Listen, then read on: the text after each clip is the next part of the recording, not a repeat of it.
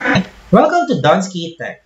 In this video, I'm going to show you how we can execute MQTT or MQ transport telemetry transactions using the application MQTTX. I'm going to show you how to connect, publish, and subscribe to MQTT transactions using the Mosquitto MQTT broker. Are you excited? Then let's start exploring.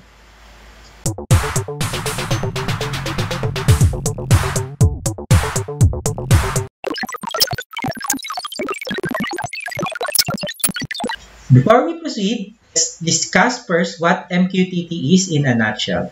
This image shows the typical MQTT setup, wherein you have the MQTT broker in the middle and several clients attached to it. Clients can either be a source or the publisher or the receiver or the subscriber, or they can be both. With the publisher and the subscriber model of MQTT, then we can have multiple clients that can communicate with each other without hard coding the connections between them. The Mosquitto MQTT broker in the middle serves as the middleman that will handle the message exchange between the sender and the intended receivers. To the concept of topic, or topic means it is the subject of information like the current temperature or the state of light. So, for example, the temperature here that the client wants to send is 29, and he wants all the clients that subscribe to that temperature to receive this temperature, which is 29. In this case, client 3 and client 4 will be able to receive the temperature value, which is 29. In order to test MQTT, I'm going to introduce to you a tool called the MQTTX. This is the sample of the MQTTX, which you can test out to publish and subscribe the MQTT transactions. You can download it from this link, and it is available in PC, Mac, and Linux platforms. After you finish installing it, you just need to create a new connection by clicking this button. Enter the host that you want to connect to. So in here, there is the MQTT or MQTTS, which is the secured. WS refers to WebSocket layer.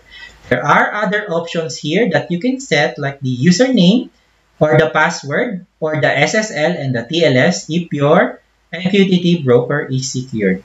For now, we'll just click the connect button, and we are now able to connect to our MQTT Mosquitto broker. In my case here, I have already created that connection, so I just create the connect button here. So as you can see, I am now connected. Once you are connected, then you just need to create a new subscription. In the new subscription, you can set the topic that you want to subscribe to. So for example, in my case, I would like to subscribe to the temperature MQTT topic. Then you can set the QoS level to either 0, 1, or 2. I have subscribed to the temperature, so I just cancel it this now. As you can see, this is my temperature subscription. Let us try publishing a message to this topic using the MQTT_pub command of Mosquitto. So, let us try publishing a message to this topic using the MQTT pub command of our Mosquitto. So, this is the MQTT pub command, and I'm going to send a message 25 with a QoS level of 0 on the topic temperature.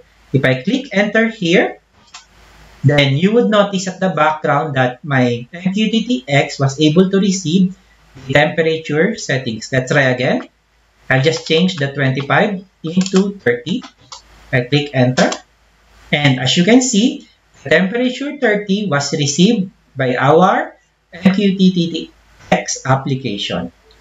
Now, let us try the subscribing part by using the MQTT _sub command of Mosquitto.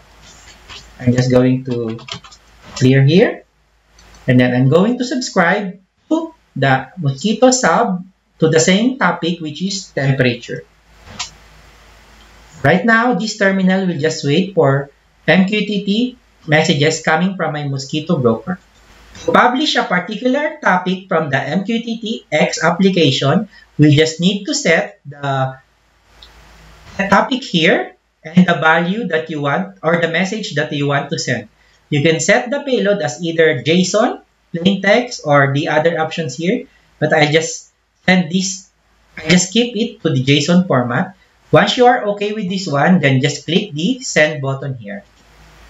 As you can see, the topic temperature was sent, and if we check our terminal, then you would notice that I was able to receive the value, which is 29.